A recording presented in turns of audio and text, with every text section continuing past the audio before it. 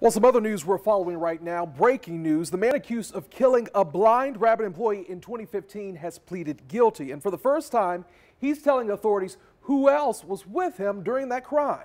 And what we're learning about this today is this. Aaron Coleman was arrested in 2016 for killing 20-year-old Daniel Rowe. And Daniel Rowe was a young father of two killed in Riverside. That's right. And so today we also learned that the state recommended he get life in prison. Aaron Coleman is who we're talking about. Our Julia Janae is at the Duval County Courthouse now and joins us live with the latest tonight.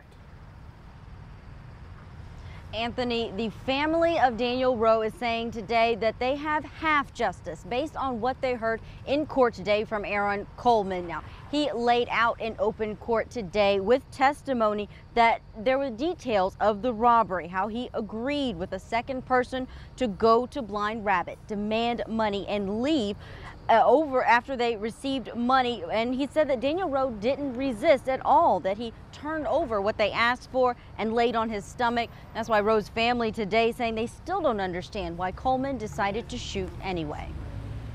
For me, that was mortifying that they had him down, they had him face down on the ground, and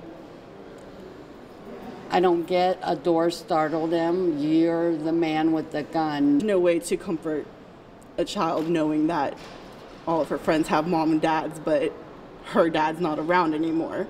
There's not a way to comfort your child with that. Now, we've reached out to JSO and the state attorney's office on the status of this second person who was identified in court today. JSO, the public information office, says they haven't gotten any information on it and they haven't been told that they can put something out. So at this point, there is no arrest warrant for this person who again was named, and a picture was signed by Aaron Coleman of this second person who he said didn't pull the trigger but was with him during the commission of that robbery. Now, the sentencing hearing for Coleman will be held on September 24th. Reporting live from the Duval County Courthouse, Julia Janae, First Coast News. Julia, thank you. People who live in Paradise Lakes hate to see rainy days because it leaves